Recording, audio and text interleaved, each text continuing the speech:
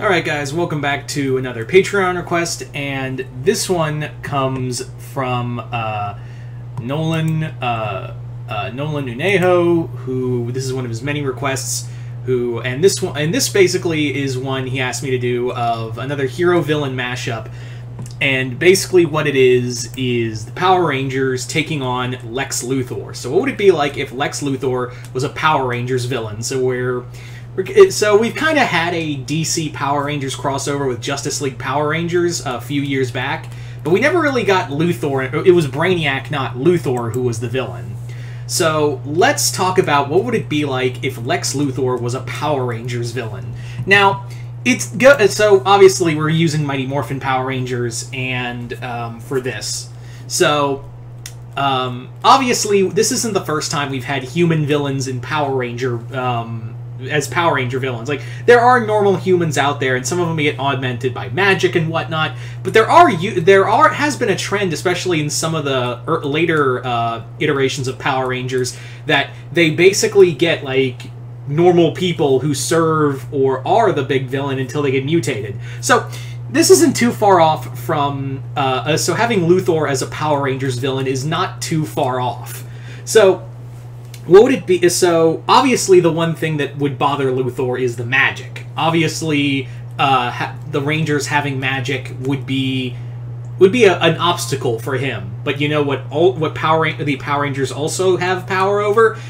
Technology, and that's something that Luthor excels at. So I could definitely see, like, Luthor, like, probably, like, analyzing the Zords, like, kind of, like, analyzing, like, the Zords, and I think he would kind of hand-wavy be like, oh, magic, whatever, it's just science I don't understand, and nothing is too, nothing can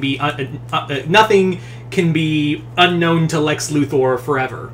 So Luthor would definitely, like, send out monsters, or monsters he created, or robots he created, and unleash them on the Power Ranger. He would definitely have, like, several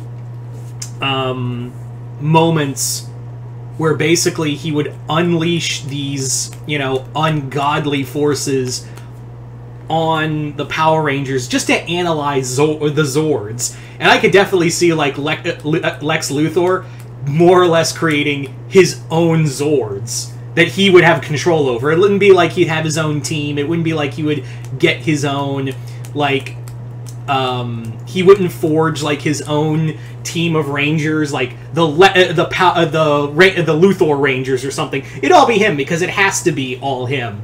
Lex Luthor is all about himself. So Lex would definitely create, like, LexCorp versions of the Dinozords, and then, like, make them green and purple, because that's his color scheme for his armor. And then, like, he'd have, like, some kind of mental link to control all the Zords, and then put them all together. The other thing that you have to look at with Lex Luthor is that, why do you think the most powerful being has been his arch nemesis for so long, when everyone says Superman could literally just fly into it, like, just heat vision him and it'd be over?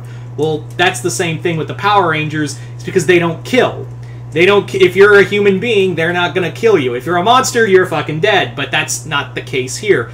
Lex Luthor is a human fucking being, so they're not gonna cross that line.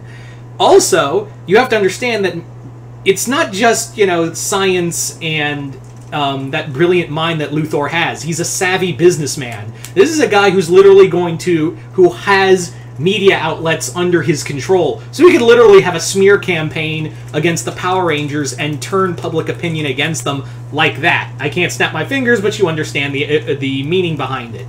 So that's the other thing you have to look at. And it's not like with Superman, where Superman is like, oh, I'm above it, I can just rise above him. My actions will prove to the people of Earth that I'm better. The Power Rangers are still, like, teenagers. And some of them are kind of hot-headed. So I could see them, like, being baited by Luthor into doing something like this. I could see them, like, being baited into a situation where Luthor gets what he wants. Like, maybe, like, he engineers a situation where, like, I don't know, Jason is pestered, Jason or Tommy, as in their Ranger forms, are, like, pestered, and then they just throw a punch or something, or act threatening towards somebody. That's